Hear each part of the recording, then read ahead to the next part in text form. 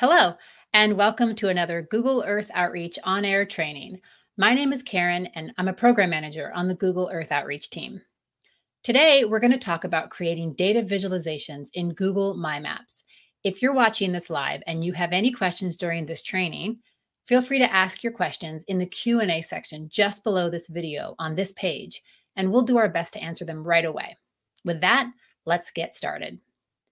Data and information communicated clearly on a map can be a powerful tool for awareness and education, from helping decision makers understand what's happening on the ground to helping residents find the resources they need quickly. In 2020, we've seen many people turn to Google My Maps to quickly and easily build map visualizations to help people stay informed during the COVID pandemic, including these shown here on this slide. And we'll dive into more of these in the next few minutes. Here's what we're going to cover today in this training. First, I'm going to give a really quick introduction to Google My Maps. Then I'll dive into some recent examples of My Maps. Next, I'll walk through how to build a map yourself, complete with searching for map data to import into your My Map. I'll review different options for styling your map data. And then finally, I'll end with best practices to optimize your map and make it as user-friendly as possible. So with that, let's dive in. Google My Maps is a super easy tool for creating simple maps. You can add points, lines, and shapes. You can import spreadsheets and map data, style and visualize that data, and then annotate that data with text and images and videos. You can also import photos by adding Google photo albums and importing those photos to Google My Maps. You can share your map with others to either view or even edit along with you. And then finally, you can share online, including embedding on your website or blog. Before I show you how to do it yourself, let's look at a few recent examples.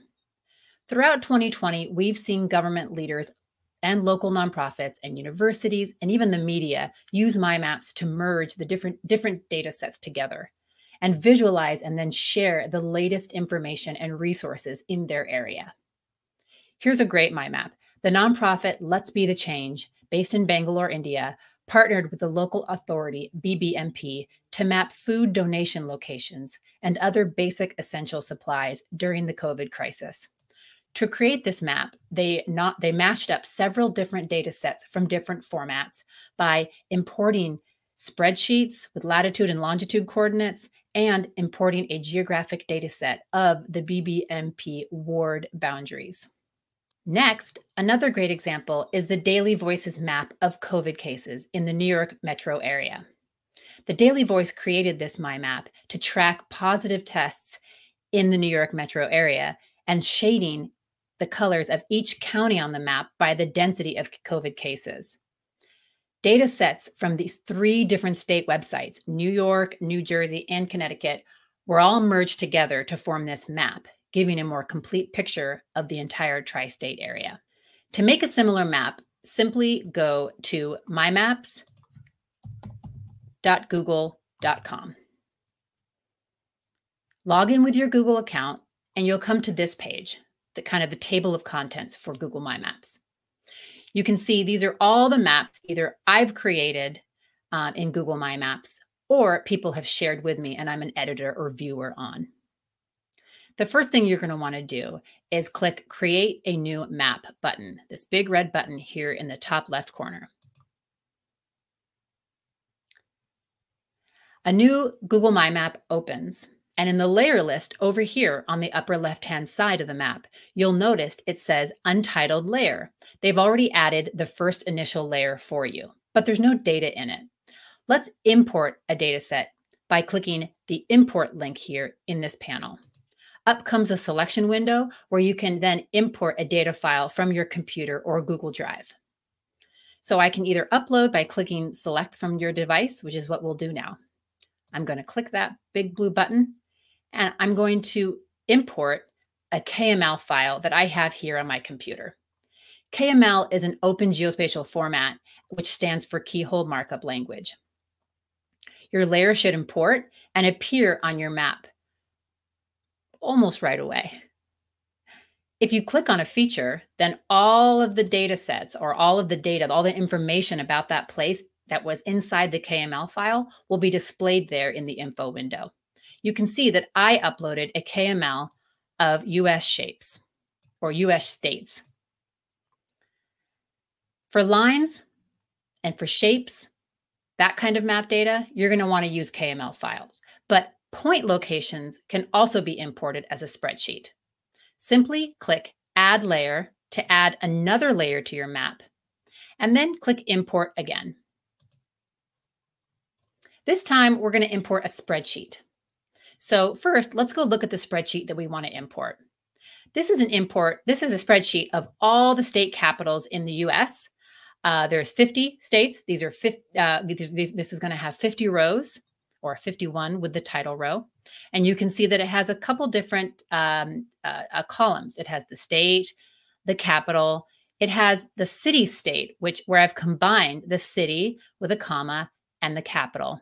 It has the year since it was the capital of that state, the area in square miles, and the population estimated in 2019. So let's go back to our map. And you can see this time I'm going to choose Google Drive. And I'm going to search for state capitals because that's the name of my spreadsheet in Google Drive. So there it is. I click on state capitals. It starts to import it.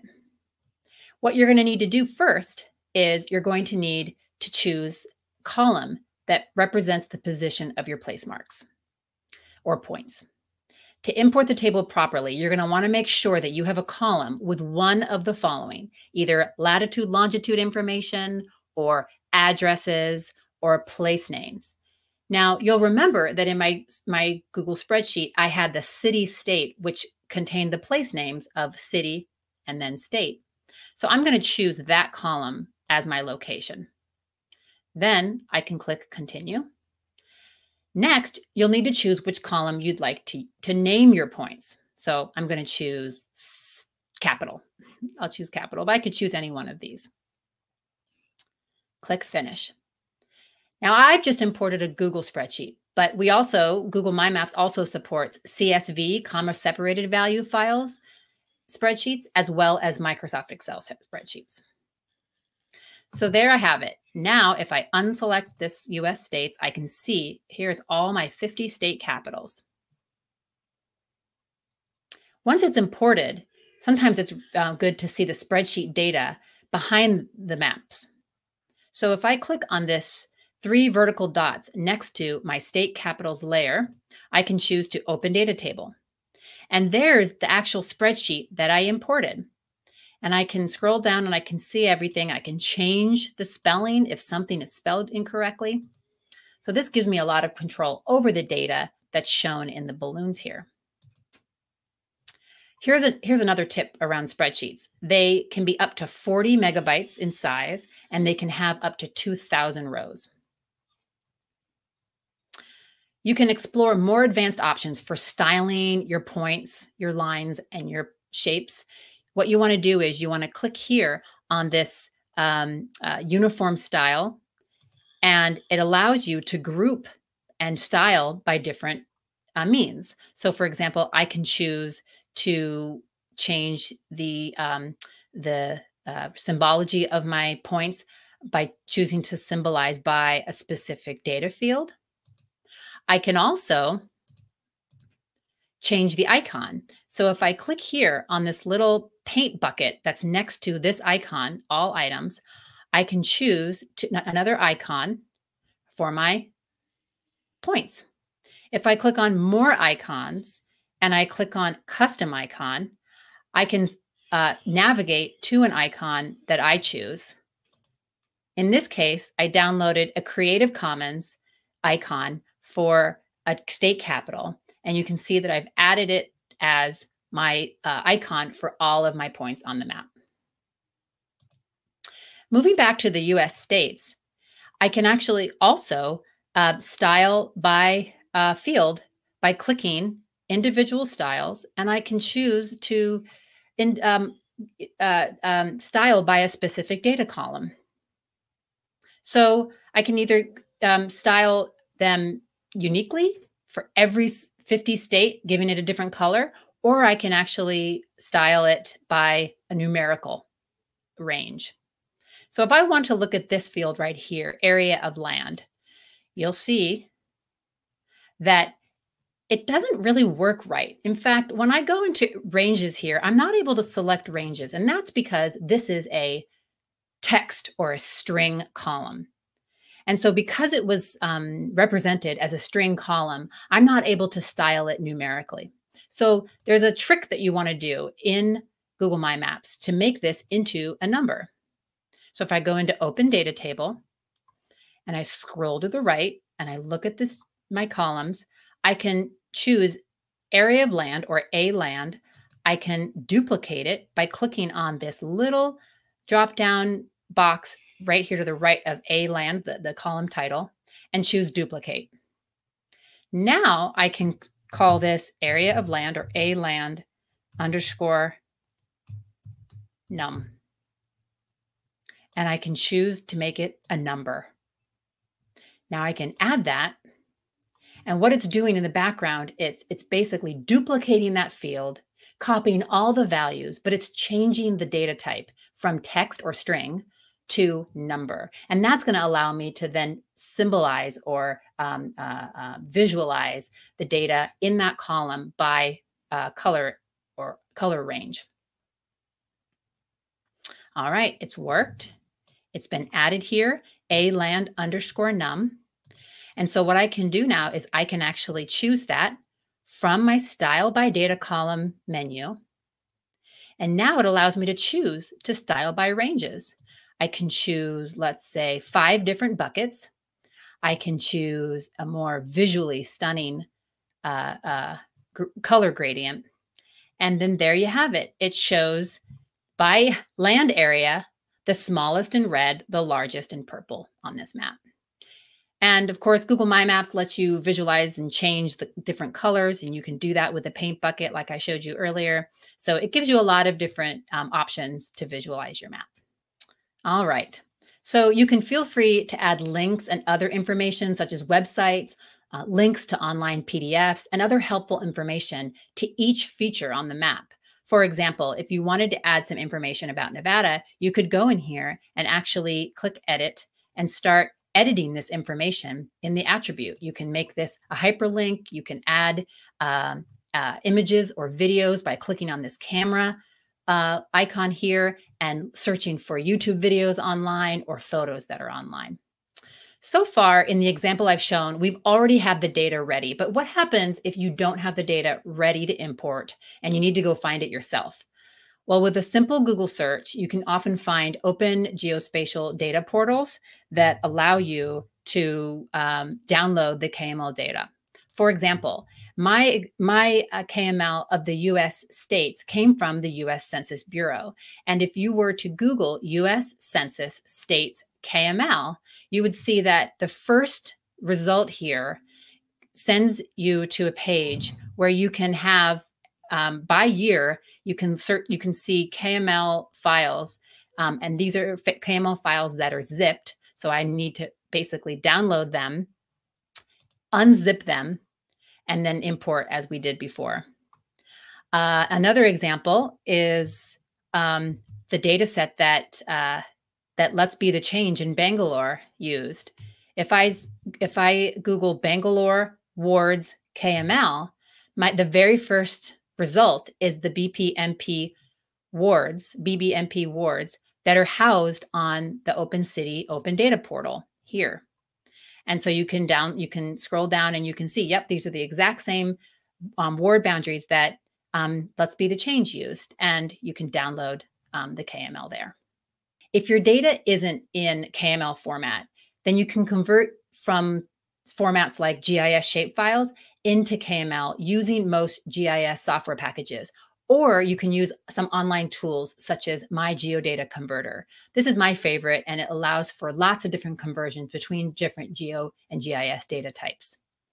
If you're trying to import a large data set, like a KML with lots of administrative boundaries or lots of detail, you may run up the 5 megabyte per layer import limit in My Maps. That's 5 megabytes per KML layer. So consider using another tool such as Map Shaper. Map Shaper is a tool that lets you import your shapefile, simplify that data, and then save out the new simplified data set, which then you can convert to KML. So I've done this where I've taken a very high spatial resolution borders of the US states, and I've imported it into Map Shaper. And you can see that if I zoom in, you can see kind of how this works. This is a very detailed look of one of the state borders. But as I simplify it more, you can see that it getting simpler and simpler. There is a threshold here where you don't want to oversimplify it, but you can see that it does get simpler and simpler. So you can choose which simplification you would like. I probably would choose right about halfway because it looks like it's getting rid of some of the unnecessary nodes and vertices, but it's still maintaining the shape. I'd like to end with a few useful tools or tips and tricks to help you optimize your MyMap and make it the most useful it can be to your map viewers. So tip number one is, if you haven't already, add a title and description to your MyMap. A good description might include some useful information about who created the map, so your name or organization name, what it should be used for, some introduction to it in the description, when it was last updated, and maybe even a way for viewers to get in touch if they want to suggest updates or give feedback to your map. Notice how the nonprofit Let's Be the Change went into detail in their description. If I click on this dropdown, you can see that the organization went into detail and described what the map showed and who authored it. So this kind of information is really useful for viewers of the map. And also notice how the Daily Voice added the last updated note to the title right here. Last updated November 12th, 2020. This is really important when your map shows data that might be changing very often. Be sure to set an initial zoom level that makes sense for your map. To set an initial zoom level or default view, move first the map to where you want the map to open when a viewer initially loads the map. Then click on the 3 vertical dots next to your map title and select default view. So here's what that would look like on my map. So you can see that I don't have a proper title. So I'll first add that, US states and capitals. That's a proper title, good. Now the little 3 dots next to it, I might want to start the initial map load here on the lower 48, or I might want to have the entire all 50 states be in the picture. So with that, I can choose this default view and then click the 3 vertical dots and click set default view. That means that when my viewers load this map, that's the screen, or that's the view extent, the view portal where they're going to see first. Tip number 3, add styles for points, lines, and shapes on your map. You can customize the icon of your points or place marks, just the way I did on my state capitals, my map. A good example of a custom icon is the map that Urban Roots created. Urban Roots is a community-led environmental charity in Scotland and has been collaborating with the Glasgow Community Food Network to direct people to food banks and free meals in Glasgow. You can see how they created this great icon that shows the different food banks and food pantries in Glasgow. And they even added a picture of what the front of the building looks like so people can find it more easily. Next, a good example of styling lines is the map that was created by the National Transit Agency of Ecuador, using My Maps to help truck drivers who are moving food across the country find disinfection points and gas stations. I'm just clicking on a few here so you can see. They basically colored each major thoroughfare in a different color and then overlaid mechanics and other services along the way. And finally, a good example of styling shapes is this map that was created by a citizen in Maldives who created this really helpful map that displays local shops and pharmacies and businesses by zone in the community. Tip number 4, embed your map on your website or blog so that people stay on your website and your blog. It's a great way to do it. And you saw how Daily Voice did it for their article about the COVID cases in the tri-state area. It's a good idea to add a link to the full My Maps viewing experience somewhere on your website, though, because then if viewers are on their mobile phone, they can click the link and go through to the My Map for a better viewing experience. We hope that these examples provide some inspiration and practical instructions for how to do some lightweight data visualization using My Maps. Thank you so much for joining me today, and happy mapping.